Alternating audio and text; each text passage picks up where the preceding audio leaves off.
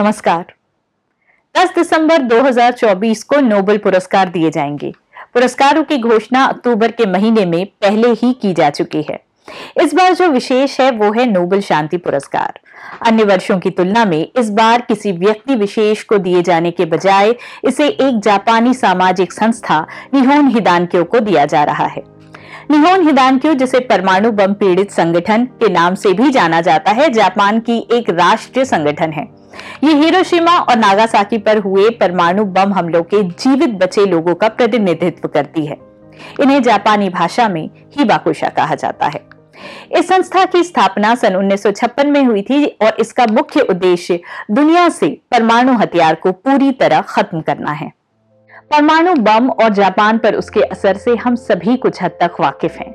माना जाता है कि अमेरिका का जापान के खिलाफ पर्ल हार्बर नामक हमले का बदला था, जिसे जापानी सेना ने 7 दिसंबर 1941 को अंजाम दिया था। मगर क्या था ये सैन्य आक्रमण? दो देश, दो महाद्वीप कैसे पहुंचे इस पड़ाव तक? क्या है पर्ल हार्बर के पीछे की कहानी? आइए जानते हैं। 19वीं सदी के अंत तक औद्योगिक क्रांति ने बहुत कुछ बदल दिया था। आर्थिक और सामरिक भूमिकाएं बदल रही थी। अमेरिका और जापान दोनों ही इन मसलों पर अपना वर्चस्व पूरी दुनिया में गहराना चाहते थे। इसकी शुरुआत 29 जुलाई 1858 को अमेरिका और जापान के मध्य हैरिस संधि नामक एक समझौते से हुई। इसका उद्देश्य अमेरिका को जापान में व्यापार और राजनयिक विशेषाधिकार प्रदान करना और जापान में पश्चिमी देशों के आर्थिक प्रवेश की नींव रखना था। इस समझौते का मसौदा टाउनसेंड हैरिस द्वारा किया गया था, जो जापान में पहले अमेरिकी काउंसिल के प्रमुख थे। संधि के तहत अमेरिका के लिए जापान ने 5 बंदरगाहों को पहली बार व्यापार के लिए खोल दिया था। मगर 1930 तक ये समीकरण बदलने लगे। अमेरिका की प्राथमिकता अब जापान नहीं बल्कि चीन था। 1940 की गर्मियों तक अमेरिका ने जापान को युद्ध में उपयोगी सामग्रियों की निर्यात पर प्रतिबंध लगाना शुरू कर दिया। इसके बाद चीजें और बिगड़ती गई। 1941 तक जापान को पेट्रोलियम और अन्य महत्वपूर्ण युद्ध सामग्रियों पर अमेरिका ने प्रतिबंध लगा दिया। इसके बाद यह स्पष्ट हो गया कि दोनों देशों के बीच अब समझौते की कोई गुंजाइश नहीं है। जापानी सेना ने अमेरिका को शिथिल करने की नीयत से पर्ल हार्बर हमले की योजना बनाई। योजना को बनाने वाले जल सेना प्रमुख एडमिरल इसुरुकु यामामोतो स्वयं कुछ समय तक अमेरिका में अध्यापन कर चुके थे और उस समाज को समझते थे। यामामोतो का जापानी में अर्थ होता है उगता सूर्य। यामामोतो जहां उस देश की उदारवादी नीतियों से प्रभावित थे, वहीं दूसरी तरफ अमेरिकी सैनिकों को नीची नजर से देखते थे। उनका मानना था कि अमेरिकी सेना के पास ताश खेलने के अलावा और कोई उद्देश्य नहीं। ये बात अलग है कि स्वयं उन्हें पोकर गेम खेलने की लत थी। यामामोतो जानते थे कि लंबे समय तक चलने वाले युद्ध में जापान अमेरिका की औद्योगिक और सैनिक क्षमता का मुकाबला नहीं कर सकता।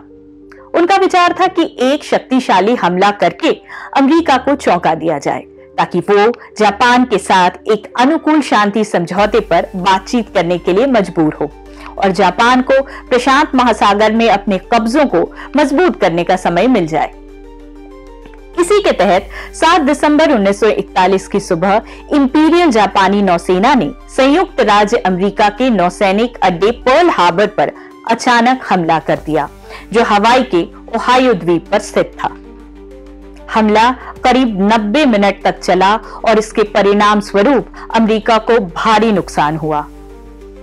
2400 लोगों से अधिक अमेरिकी मारे गए, लगभग 1200 घायल हुए और कई जहाज और विमान क्षतिग्रस्त हो गए। पर्ल हार्बर के हमले के बाद संयुक्त राज्य अमेरिका ने अगले दिन आधिकारिक रूप से द्वितीय विश्व युद्ध में प्रवेश किया और राष्ट्रपति फ्रैंकलिन डी रूजवेल्ट ने इसे एक ऐसी तारीख कहा जो कभी भी भविष्य में भुलाई नहीं जाएगी। आने वाले कई वर्षों तक अमेरिका और जापान के बीच युद्ध चलते रहे। जापान हर दफा हार रहा था, लेकिन बावजूद उसके जापान ने आत्मसमर्पण के कोई संकेत नहीं दिए। अमेरिका को लगा कि उसके पास अब केवल एक विकल्प है, परमाणु बम। ये न केवल लंबे समय से अमेरिका के खिलाफ चल रहे जापानी गतिविधियों को हमेशा के लिए खत्म कर सकता था, बल्कि दुनिया में अमेरिकी सामरिक प्रभुत्व को स्थापित करने जाने वाला था। दुनिया के लिए अब अमेरिकी संदेश साफ था। परमाणु शक्ति और उसकी तीव्रता की भनक एक अमेरिकी वैज्ञानिक को लगी। वैज्ञानिक का नाम था जे ओपेनहाइमर। अमेरिकी राष्ट्रपति रूजवेल्ट, सेना प्रमुख लेस्ली ग्रोव्स और ओपेनहाइमर ये जानते थे कि परमाणु बम का प्रयोग उन्हें युद्ध में एक तरफा जीत दिला सकती थी। अब किसी और विकल्प के विषय में वो सोचना भी नहीं चाहते थे। 27 अप्रैल 1945 को इस परियोजना को एक आधिकारिक नाम दिया गया, प्रोजेक्ट मैनहट्टन। मैनहट्टन प्रोजेक्ट के सैन्य अधिकारियों और वैज्ञानिकों का एक समूह अगले कुछ महीनों तक मिलने लगा ताकि दुनिया के पहले परमाणु बमों के लिए लक्ष्यों पर चर्चा की जा सके। उनका उद्देश्य जापान का मनोबल गिराना और यह सुनिश्चित करना था कि परमाणु हथियारों का पहला प्रयोग इतना शानदार रहे कि अंतर्राष्ट्रीय समुदाय नए हथियार के महत्व को समझे या उससे अधिक अमेरिका के महत्व को समझे। सबसे पहले समिति ने टोक्यो में सम्राट के महल को निशाना बनाने पर चर्चा की, लेकिन आखिरकार इस विचार को छोड़ दिया गया क्योंकि टोक्यो पहले से ही काफी बर्बाद हो चुका था। सैन्य दृष्टि से महत्वपूर्ण न होने के बावजूद क्योटो नामक जापानी शहर की अपनी सांस्कृतिक महत्ता के कारण सूची में सबसे ऊपर था, लेकिन कुछ कारणों के बाद इसे भी हटा दिया गया। अंततः परमाणु हमले के लिए 4 शहरों का नाम निर्धारित किया गया। ये शहर थे हिरोशिमा, ओकुरा, निगाता और नागासाकी।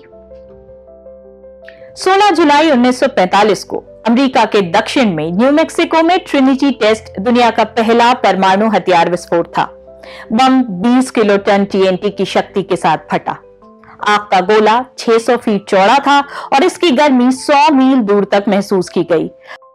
मगर अगले ही दिन यानी 17 जुलाई 1945 को मैनहट्टन प्रोजेक्ट के वैज्ञानिकों और तकनीशियनों के एक समूह ने अमेरिकी राष्ट्रपति से जापान पर परमाणु बम न गिराने के लिए मनाने के उद्देश्य से एक याचिका तैयार की और उस पर हस्ताक्षर किए। इनमें से कई वैज्ञानिकों ने इस परीक्षण को देखा था और वे जानते थे कि परमाणु बम गंभीर विनाश करेगा और इसके भू राजनीतिक परिणाम लंबे और भयानक होंगे। मगर फिर क्या हुआ? 1945 से 2024 तक लगभग 80 साल बीत गए। क्या रहा परमाणु बम का प्रभाव एक देश, समाज और महाद्वीप पर? इस पर फिर होगी बात। बहरहाल हिबाकुशा का सम्मान करते हुए उन्हें 2024 का नोबेल शांति पुरस्कार देना इस बात का प्रतीक है कि उनकी पीड़ा और संघर्ष ने दुनिया को परमाणु हथियार के खतरों के प्रति जागरूक किया है। यह पुरस्कार शायद याद दिलाता है कि परमाणु हथियार मानवता के लिए कितने विनाशकारी हो सकते हैं और हमें एक ऐसे भविष्य के लिए प्रयास करना होगा जहां इन हथियारों की कोई जगह नहीं है। अगली बार फिर होगी आपसे बात। तब तक के लिए नमस्कार।